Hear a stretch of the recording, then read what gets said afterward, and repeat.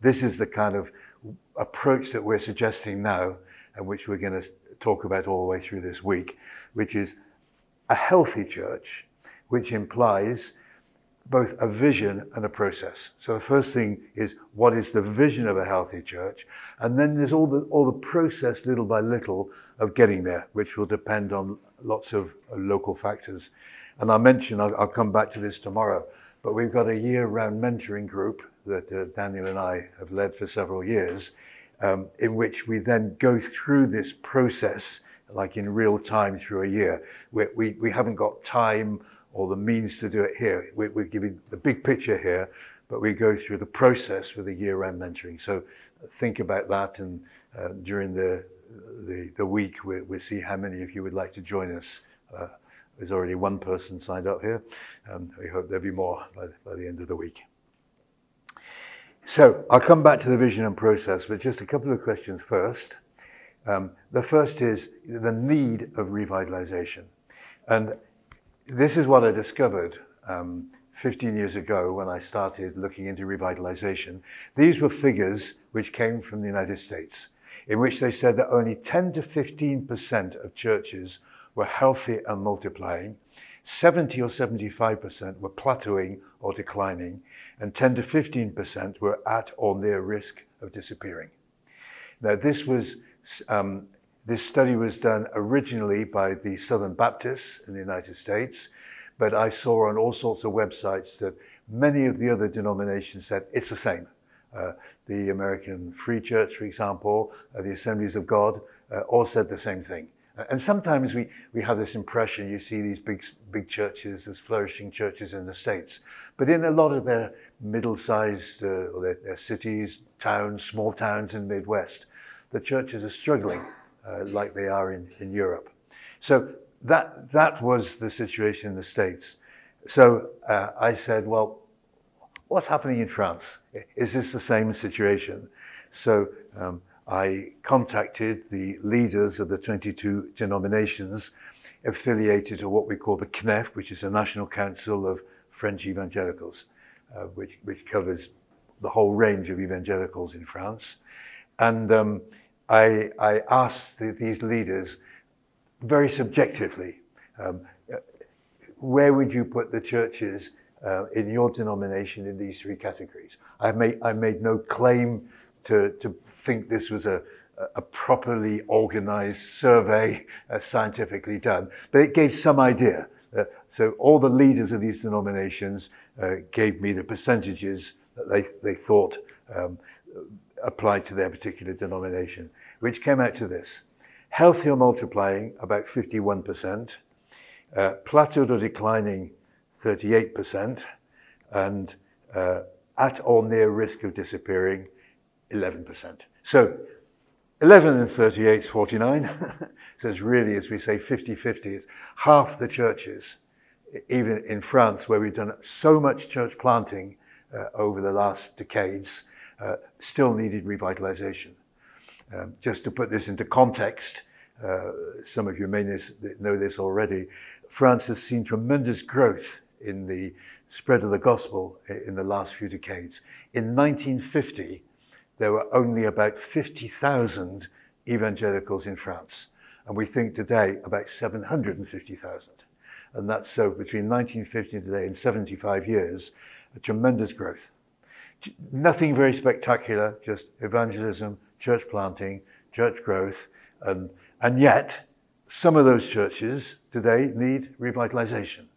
So the National Council of Evangelicals now see this like the two wings of a plane: church planting, church revitalization. Both are necessary. Both are necessary. We need to go on planting more.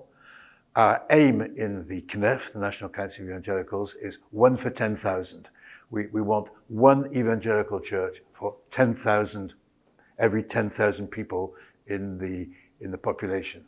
So we still have some way to go. Where I'm church planting at the moment, in the borough, which is really quite near to central Paris, there are about 65,000 people. We started planting a church 2.5 years ago. There had never been an evangelical church in that place, ever. And there was a Protestant church until 1918, when a bomb fell on the church, it was never rebuilt. So for over a century, there was no gospel witness in this place, which is absolutely, well, I can walk to the Elysee Palace where the president lives in about half an hour. So right near the center of Paris, no gospel witness. And yet, we've seen tremendous growth. And that is great. So anyway, that is why we need revitalization. And I have this picture in my office. It's an animal called the Tasmanian tiger. It became extinct in 1936. This was the last ever specimen, which is kept in a zoo in Hobart in Tasmania. And I put this in front of me on my desk saying, we must not allow this to happen to our churches. We don't want them to become extinct and disappear. So we must work. People have worked over the years, sometimes to buy buildings, to build this church. We need new life. We need to revitalize. A few signs of this decay. I don't want to stress this too much because I want to be more positive on what we can do, but it is important to understand what some of the issues might be. One is that Christians no longer dare to invite people from outside. They say, people will find my church boring, irrelevant. It's not even worth trying to invite them. If they come, they won't like it. Secondly, of course, numerical decrease and the increase of the average age of the people in the church. This can be a slow decline. You don't necessarily realize straight away, but someone going away for 10 years and coming back would see. Thirdly, the structure and activities become more important than life in Christ. In other words, routine is set in. We have this English expression, going through the motions. I'm not sure that you would understand that. You're doing it week after week because you have to have a service, so you do it, and you go through the motions. In other words, no creativity. No creativity. A fourth thing is, in some churches, family dynasties. The families that set up the church would prefer just to focus on maintaining what they put into place rather than accepting that things should change. And in some cases, almost, I don't mind if the church dies with me, as long as we don't change anything. And family dynasties can sometimes be a real obstacle. Then you have this culture of taboos and resistance to change, as we live in the people living in the past. It's like a museum church. It's a kind of nostalgia. It was great in the past. I remember being in one country in the Baltic states, and I was told that soon after the fall of communism, they would go out with a guitar in the streets and say, "Follow me to the meeting. We're going to have an evangelistic meeting." And the people just sort of played the guitar, and everyone went to the meeting place. And I met one or two older people who said, "We don't have any success anymore because we don't do this." And the pastor said, "Well, I could go in the street and play the guitar as much as I want, but no one's going to follow me in today's world to the meeting. Things have changed, and we have to accept that things change."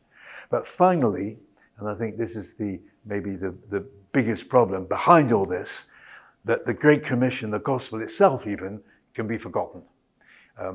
I have been, and I admit it, I have been to churches of my denomination in France, once or twice, where in the whole worship service, Jesus was not mentioned once. And I'm not even in my denomination. You listen sometimes to the songs that are being sung, what it says.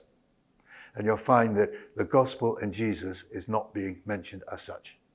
It's surprising. Or we don't even read the scriptures sometimes in the services because it's all praise music.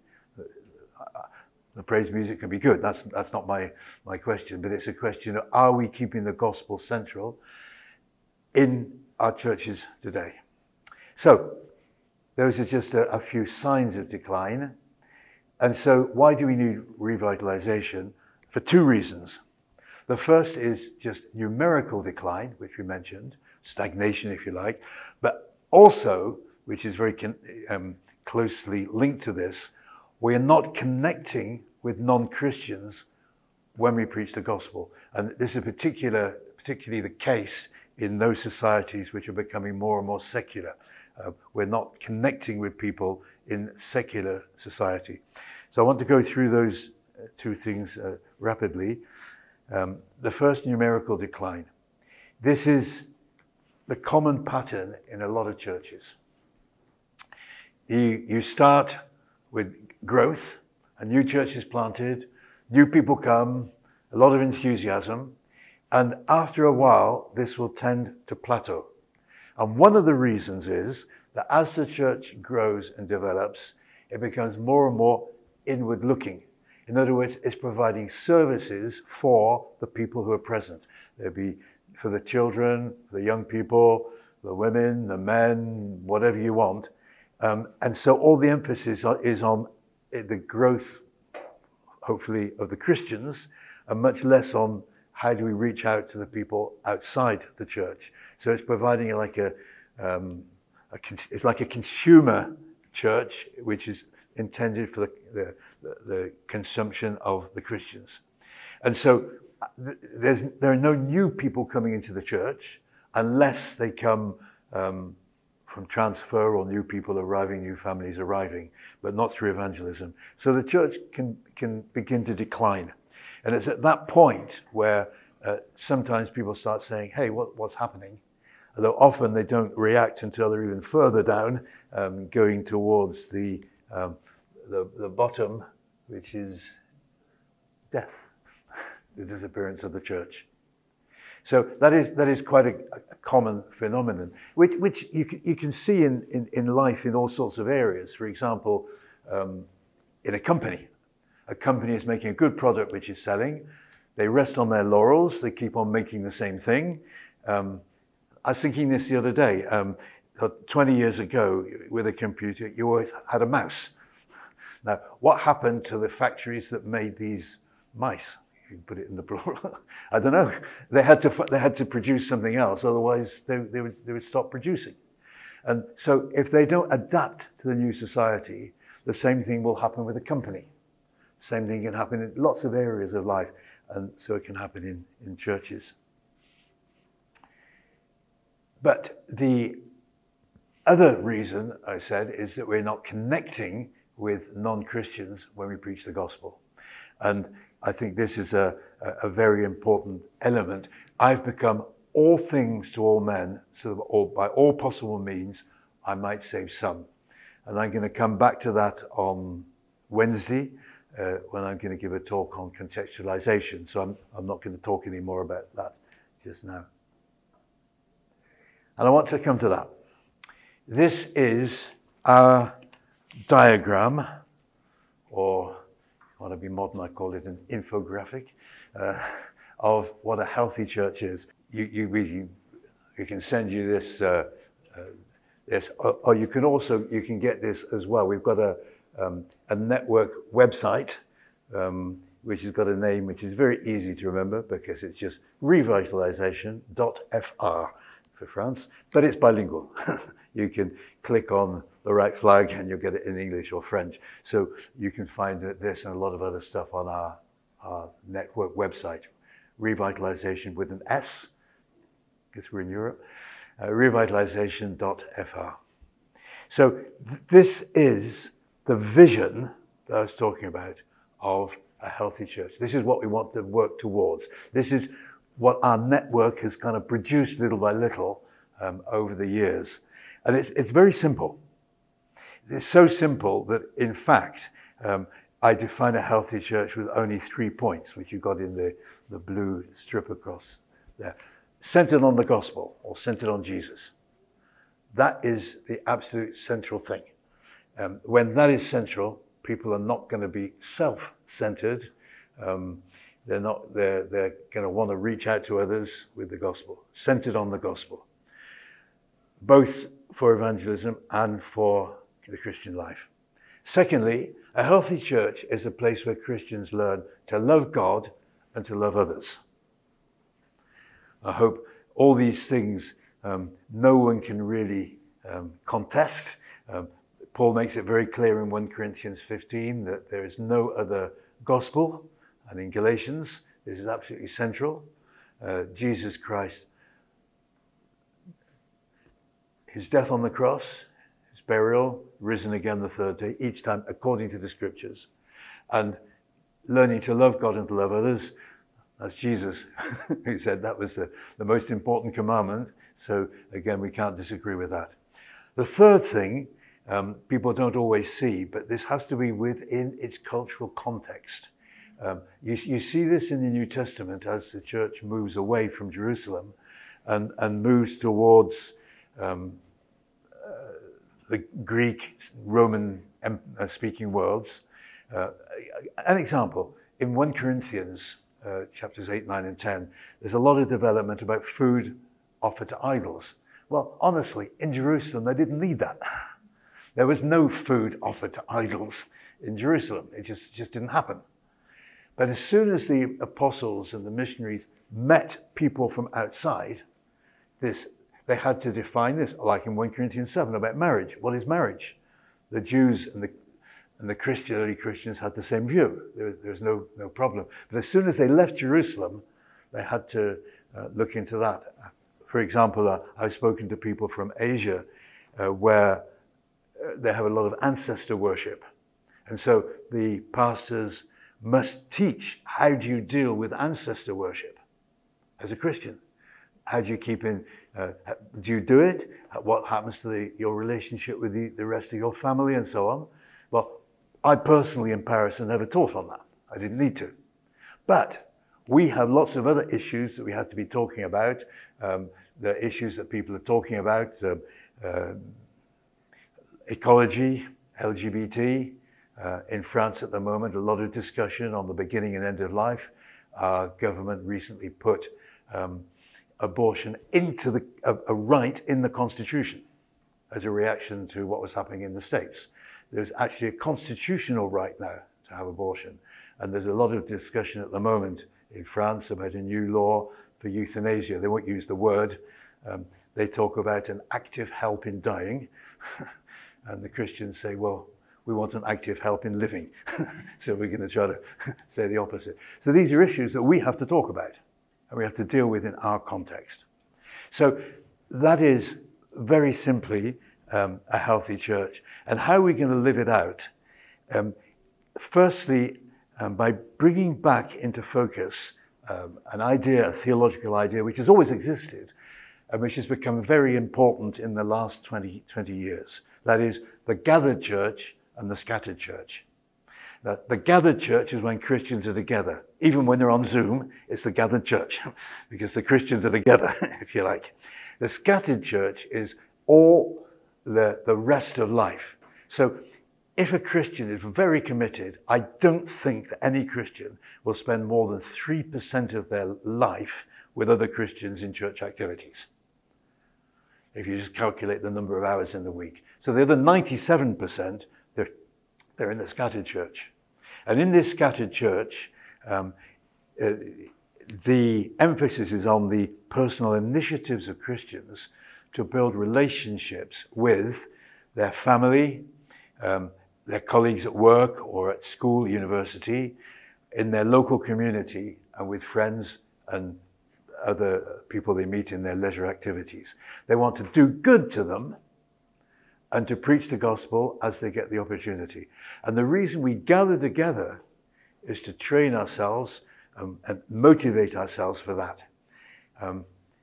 You know, the only verse in the New Testament, I think, that tells us that we must meet together. You know where it is? Hopefully. Hebrews 10, yeah. Do not neglect meeting together as some are. And the reason given is to encourage each other to love and good works. That is, among Christians and to other people. That's why we meet together. To be encouraged and to know how to do good and to share the gospel with the people in these different relationships. So that is a very simple concept. And I've found when we started a few years ago, we used to say to church, well, first of all, work out your vision.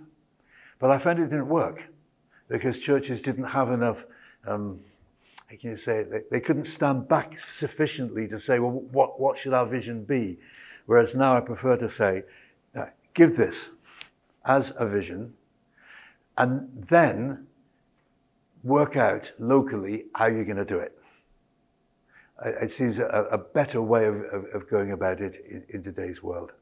So if I take the healthy church again, a healthy church, therefore, is a group of redeemed Christians who are learning to love God, to love people in their cultural context. So, in other words, loving God is the spiritual dimension of revitalization, loving people is the social dimension, and in their cultural context is the societal dimension, or contextual dimension. And that's what we're going to be working on this week. Tomorrow, the emphasis will be on the spiritual dimension. On Tuesday, the emphasis will be on the social dimension. And then on Wednesday, the emphasis will be on the societal dimension. So we just sort of open up horizons, as we say, sort of to see a little bit more what this might imply, knowing that when we've understood it, after this vision, the process will take some time to get there. And the way I prefer to do it, my big question in revitalization is to say to the church, how can we do better? It's not a question of criticizing, saying we did it badly in the past or anything else. The past, obviously, some things were done because that was the context of the moment. But we're in today's world, how can we do better? That's the question to ask. So, I was going to mention this. You've already had this twice today on the film at the beginning of the day, and then with Renee as well. But these 7 churches in the book of Revelation, this is the textbook, in one sense, of revitalization in the New Testament, because 5 of them are told to repent. And the word repent in the Bible means to change your mind, to think in a different way. Ephesus, the loss of their first love. You have lost your first love. Pergamum, the need to fight against doctrinal error. Thyatira, the need to fight against sin and immorality. Sardis, the church has a reputation of being alive. Best music group in the city. But it's dead. Or Laodicea, the church is lukewarm. So I think if we take 7 meaning completeness, as Renee said, in one sense this covers all the churches in all the continents over the last 20 centuries. Some have done very well, like Smyrna and Philadelphia. 5 needed to look into things, take a look at themselves and say, we need to act in these different areas. So if there are 5 different churches, there are at least 5 different issues. So the process I'm mentioning will go in a different direction because of these different issues. So, the process. Firstly, the spiritual aspects, as I said, meeting together to encourage each other through love and good works, which can happen in 2 different ways. Firstly, through worship and teaching. That is, this will motivate us to love God. As we worship Him, we get good teaching from the Scriptures. The other thing is through instruction on how to be good witnesses in today's world. This is a little bit of a radical suggestion, but I started doing this a few years ago in my churches, my previous one in Paris and the one I am now. When we meet together on a Sunday as a church, we do 3 things. Not just worship, not just Bible teaching, but teaching about today's world. So every service we have teaching about today's world. Some of it is like in issues, what is secularism, what is postmodernity, what is wokeism, issues such as I mentioned LGBT, ecology, violence, racism and so on, but all sorts of other things. The world we're living in, what's happening in other countries? Where is there persecution? Where is the Lord blessing? Or it could be how do we manage our money or our time or our screen time? Or it could be science and faith. and things like that. All sorts of things to live in today's world. Just to give you an example, next Sunday in my church in Paris, we'll have a time of worship. My colleague's going to preach, I know it's on Romans 7, we got that far, and I'm going to give teaching on the European elections as part of our service. This doesn't mean I'm going to tell people who to vote for. I haven't got the right. In fact, in France, I could go to prison for that, because a pastor must not say his political opinion in the course of a church activity. But I want to explain the origins of the European Union, its Christian Democrat origins. I want to explain what it is. What are some of the issues on which you might decide to vote for different parties? This is so important. In fact, in France, a survey was done by the National Council of Evangelicals about Christians at work. And the figure that really got me was this: 85% of the people said, when colleagues at work bring up issues today, I don't know what to say as a Christian. So we try to teach that when we are together. It's the only time we're together. So bear that in mind, we may come back to that. The social aspect, that is improving relationships within the church and with unbelievers. So the gathered church, we can learn to love our fellow believers. Sometimes that's also a challenge. They can be quite different to us. But it's also learning to love others and share the gospel in our relational networks. It can mean showing interest in them, listening to them, doing good to them, encouraging them. I don't know, you say to a colleague at work, I heard your child is ill. Is that so? My wife and I will pray for you. And a couple of days later say, how is your child? And so on. No one's ever refused it when I said, I'll pray for them, even in a secular country. So you're showing an interest in people. So this is the social aspect, which is so important today. We did our evangelism commission did a professional survey. We asked a professional survey company to say, how would you like to learn about another religion? We couldn't ask the question, how would you like to be evangelized? It wasn't the sort of thing a professional survey company would do. But they did a very, very good survey for us. And so how would you like to learn about this? Well, internet was the number one thing, obviously. The second thing was talk about this with a believer over a coffee. 23%, even in secular France, that is a quarter of the population, said they would do that, which means you have to build a relationship with the person and go for a coffee or something. But this relational aspect is the only way that we have in very secular societies really to bring the gospel. The only contact that people have with the gospel are the Christians that they meet. And so this is the importance of hospitality.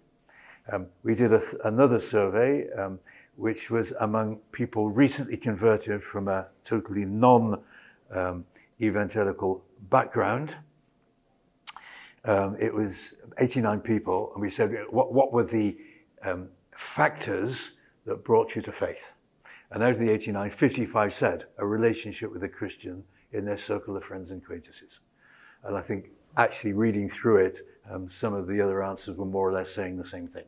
A colleague, a neighbor, one person talked about a nurse who came in to every day to look after his wife and so on, and she was a Christian. So, and even factor two, feeling welcomed and accepted, building a relationship with people. This is so, so, so important.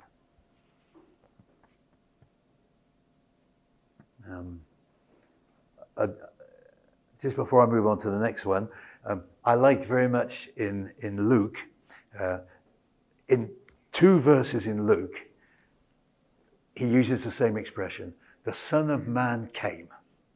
In the first one he says, the Son of Man came eating and drinking. And the second one says, the Son of Man came seeking to seek and save those who are lost. All right, Luke's summarized that well. The first was, the Son of Man came eating and drinking, hospitality. So important, so important. either invite someone to your home for a meal, if that's too much. Often we invite in France for coffee, or for the apéritif, as we call it, the apéro, at the end of the afternoon. And that's the way we build a relationship with someone, or go for a coffee. I've been to some countries in the Balkans where I think every other shop was a coffee shop, it seemed to me. So yeah, hospitality, just spending time with people, getting to know them, letting them see you, letting them see your couple, letting them see your family, and so on. And then the societal aspect, understanding today's society in order to help Christians, which I said that I taught.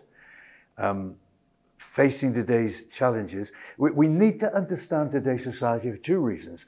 Firstly, to protect the Christians, so that they understand more the dangers of different ideologies and so on today, but also to better reach out to the unbelievers. And what is interesting with this is that through understanding this, through relationships, we're actually very, very relevant. Because how do people make decisions today in a world of fake news and distrust and so on? They go on the internet. I know my wife does this. She wants to buy a product or something on the internet. She's not going to look and see what the manufacturer says or what the shop says. She's going to look at what other users say. That's the way it works today. What do the other users say? We are the users of Christianity. We are the recommenders. So by building a relationship of trust with people, I think that is the way in which the gospel will spread in today's world. So just three implications of this model for leadership. The first is we have to avoid this default position to which years of church tradition can bring us. The important thing in the church is the faithfulness of Christians in attending meetings. You measure the zeal of the Christian by the amount in which they attend the meetings of the church. Whereas in this model of the scattered church, to what extent are the Christians being faithfully, visibly salt and light and Christian in society with all the people they meet? The second is the belief that the local church is the only place in which believers can learn and have a ministry. So we're saying for most people, their ministry will be with the people that they meet all through the week. And they might have different ministries. Some may have a ministry of apologetics. Some may have a ministry of service. Not everyone will do it in the same way. But all the Christians are in the missional church, are missionaries sent out to love people and to exercise their ministry. Just a little anecdote, a few years ago in my church in Paris, a brother was leading the service, and we didn't see how he did this, but I think he got one of his children to put a big notice on the door. And so we all had our backs to the exit door. And at the end of the service, we turned around, and there was this big poster that said, "Attention, you are now entering your mission field." Just as we left the church, everyone is going out in their mission field, and that we're meeting together to prepare each other for that. And the third thing is the emphasis on the scattered church, on initiatives by Christians. Sometimes the pastoral team want more accountability. You can't know what all the Christians are doing. You can pray for them. Sometimes they can come and ask for help. Sometimes they will join something like an IFES group at university. That's probably their best way of evangelizing. It's not in competition to the church. The church can't do that. The church can't go on the campus, for example. Or there may be other ministries like Jews for Jesus or with down and outs or something. And different people might do different things. The important thing is to say, take initiatives. Ask God what you can do. Can you invite your neighbor for a meal, for example? Or can you join a walking club or something? I wanted to join a walking club in my town. Their walks were on a Sunday morning, unfortunately, so it wasn't possible to do that. But you can do different things like that.